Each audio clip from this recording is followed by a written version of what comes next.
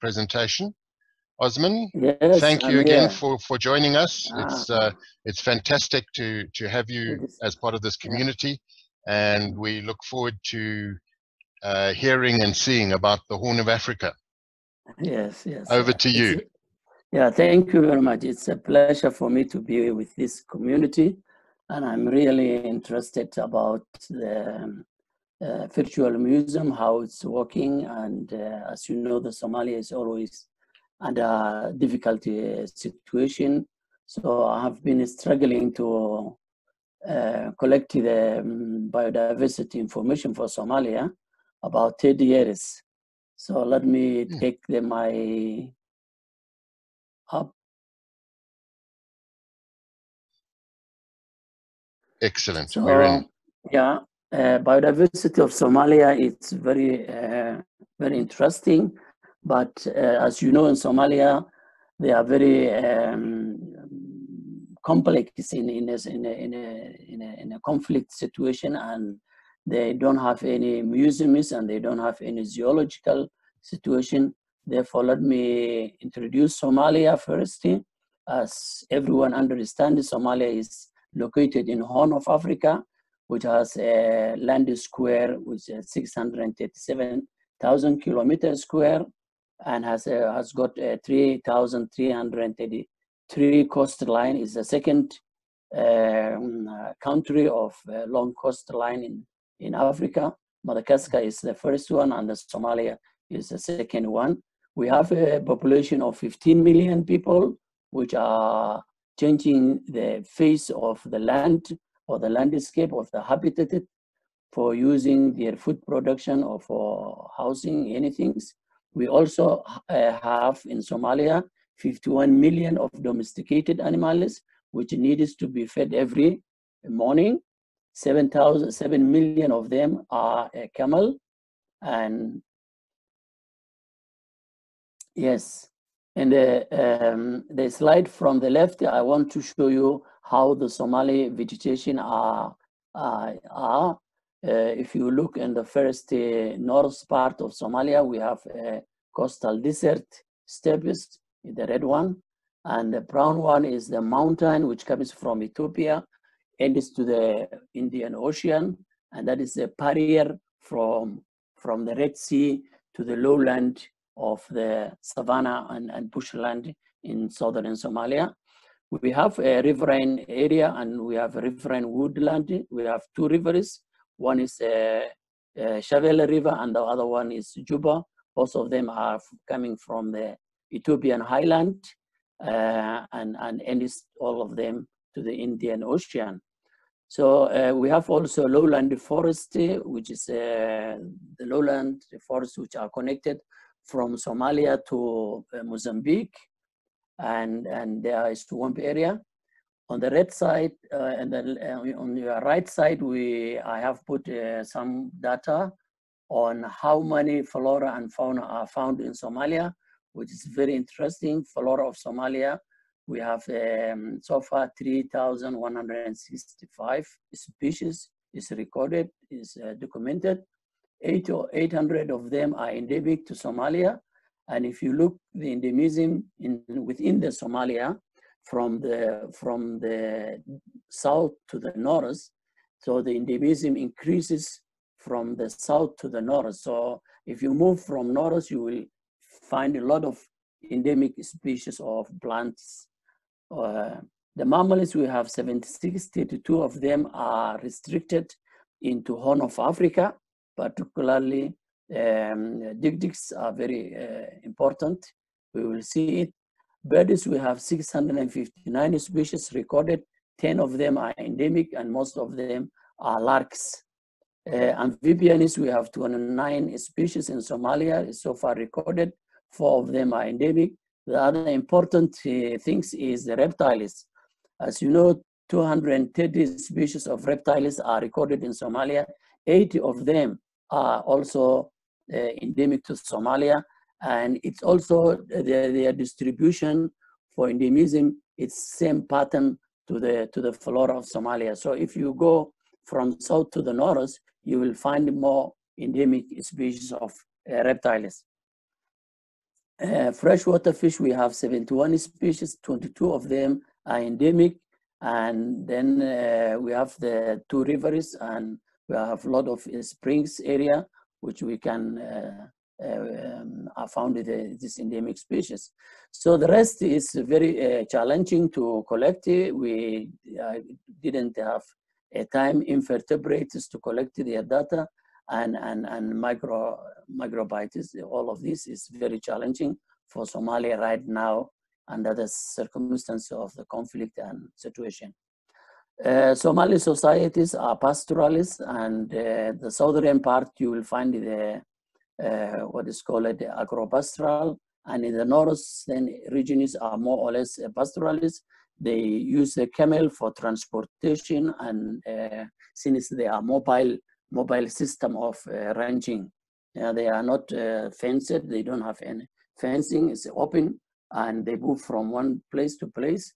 When there's a rain or when there is a drought, they move from one place to another place. Most of my work is in the north of Somalia, because southern Somalia, where I live in Mogadishu, is very complex, and it's very difficult for doing bird watching, anything.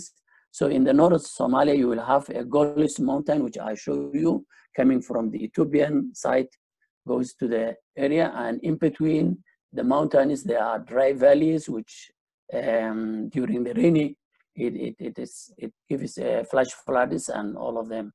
So the mountains are covered some plants, and most of them acacia trees.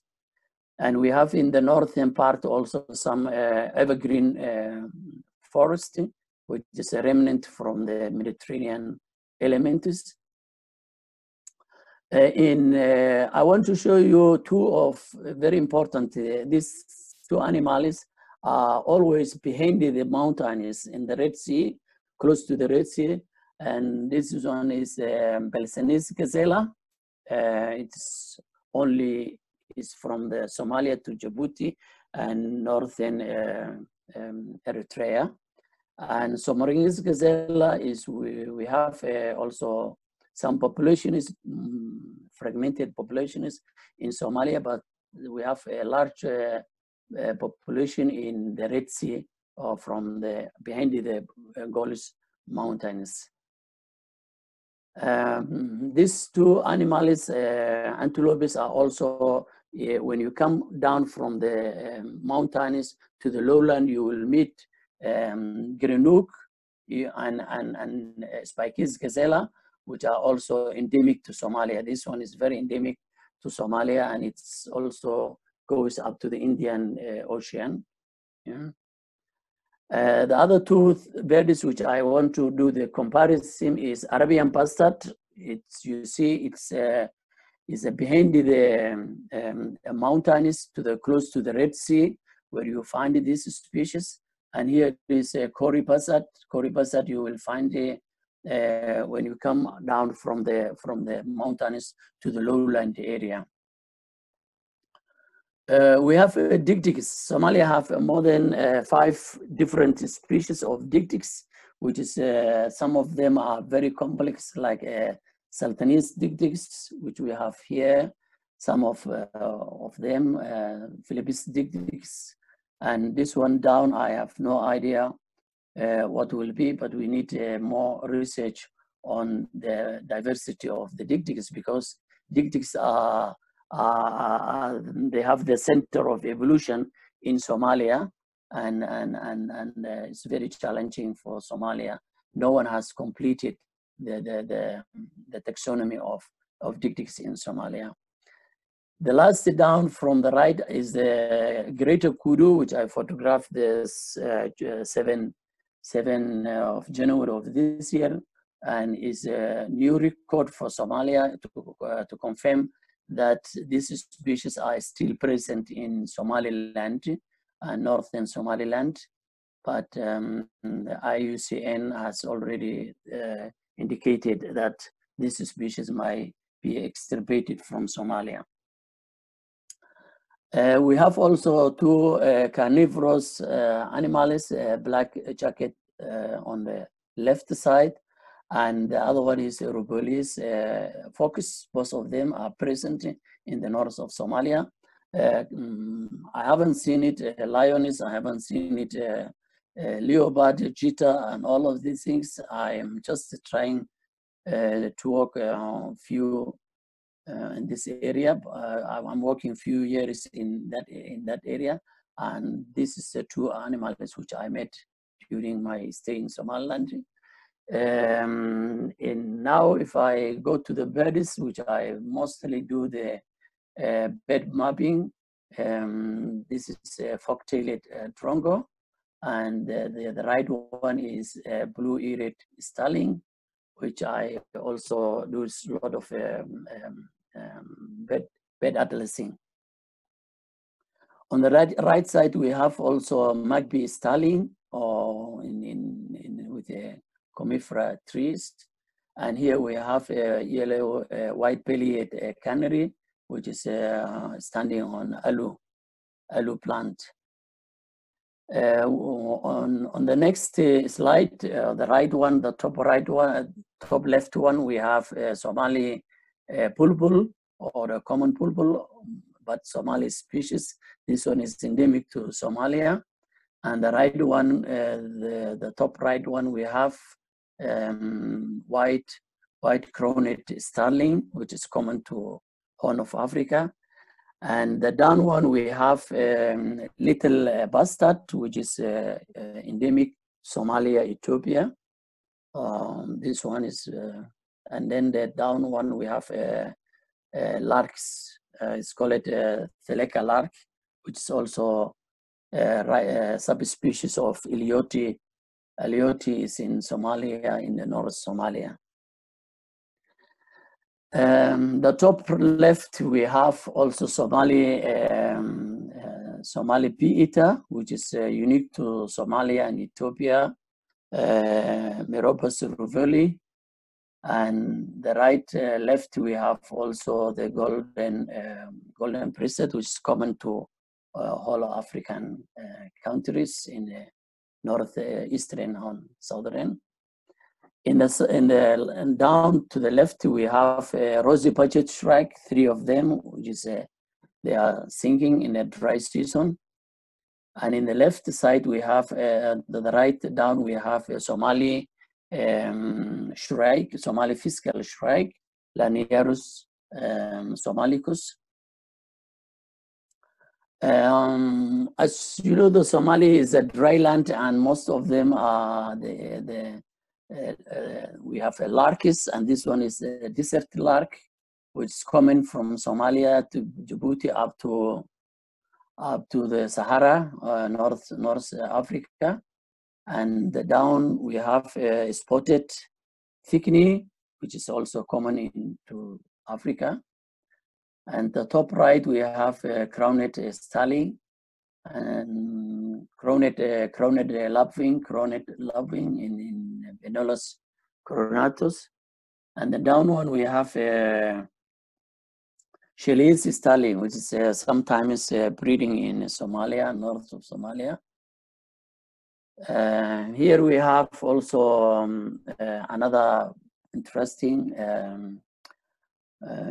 tocos, yellow-bellied hornbill, which is common to eastern part of Africa. And down we have a spotted sandcruise, which is common from Somalia up to northern Africa. And to the right, we have one race, is called lilac-breasted roller, by subspecies lorti, which is common into Horn of Africa, Ethiopia, Somalia, and it's common for Somalia. And then we have a reptile which is common to Somalia. If you go to Somaliland, you will meet a large population of leopard tortoise everywhere. If there is a leopard tortoise, and this shows that the Somalia was stable and was dry in the glacial period, because the reptiles and all of them are concentrating into the north part of Somalia.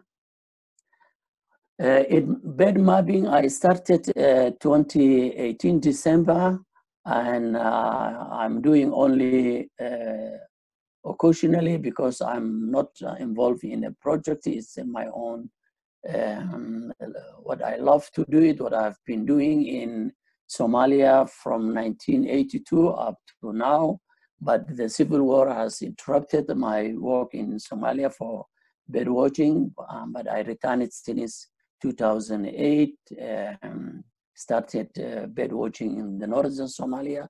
I have a few complete record painters, but most of my travel is related to my work, and I have to submit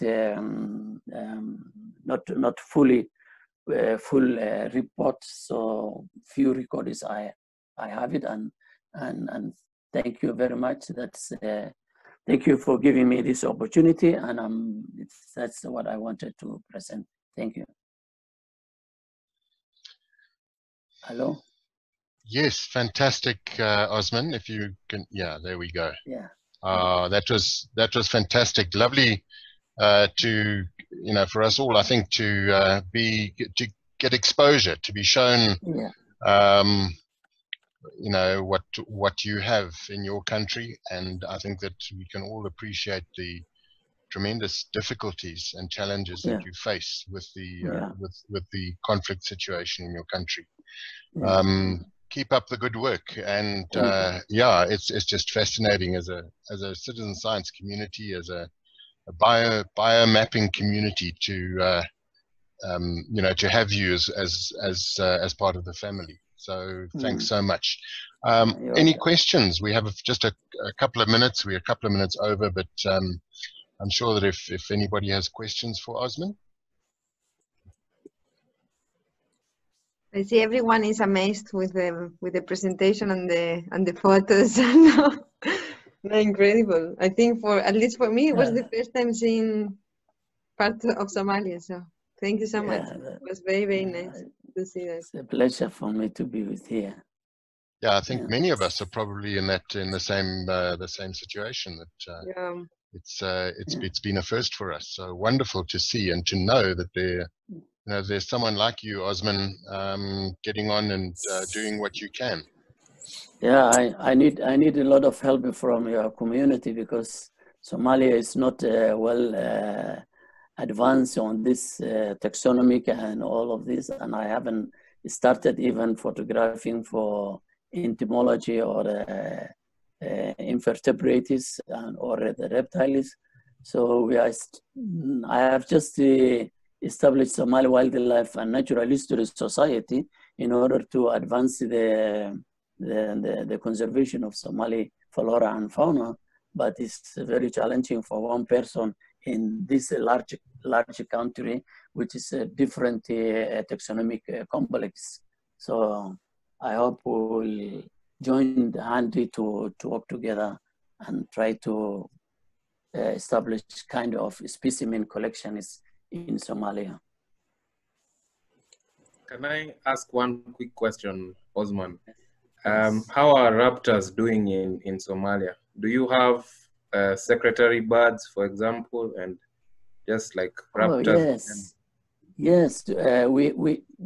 We have what is called a grassland area in Somalia, and most of the grasslands are in the eastern side of Somaliland, because I just walk into the west side.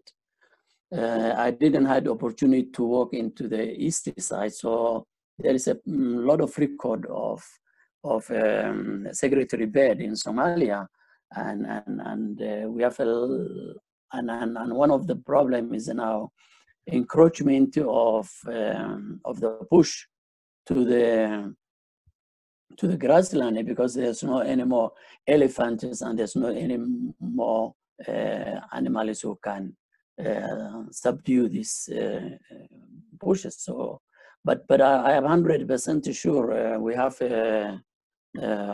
secretary birds in Somalia, and yeah. Great, thanks. Yeah. Just a comment that I made in the chat box is remarkable to think of the similarities and high levels of endemism that occur in the Horn of Africa area, particularly in the more arid, semi-arid areas, and the similar southwestern African semi-arid and arid zones. I think that there are a lot of, I guess you could say, species groups that are similar, particularly in terms of the birds. And as I think Steve Woodall was commenting, there must be some fascinating Lepidoptera waiting to be discovered there. So I think if any of us in this community know of people who might travel to the Horn of Africa, we really need to encourage them to photograph whatever it is that they're finding, just so we can start documenting the biodiversity of that area. So visiting birders. Osman, I don't know whether there are any tour companies, international tour companies, that are bringing birders to Somalia.